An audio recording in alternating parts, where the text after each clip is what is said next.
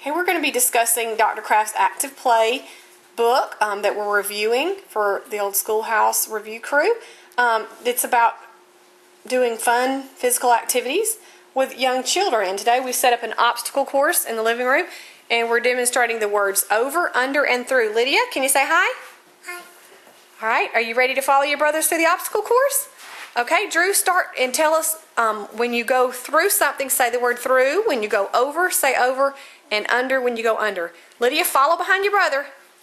Ready? Go! You go through the hoop.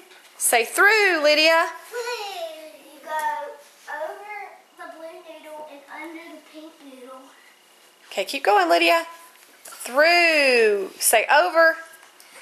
Under. And then you go through the tunnel. Oh, wow, he's coming under the table. Boop, there you are. You go. Come on, Lydia. You jump over pillows on this. Come on. And then on the bridge. Over the pillows. You step over the money boxes. And you go under the noodle.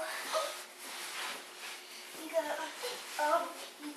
go over this and under the rope. Oh, they have a little skinny rope. Can you go under the rope? And then you sit in the rocking chair and take the ball and throw the ball through the hoop. Good job. We spent a few minutes describing the words over, under, and through, and we drew pictures on the back to help Lydia understand what it means to go over, under, and through.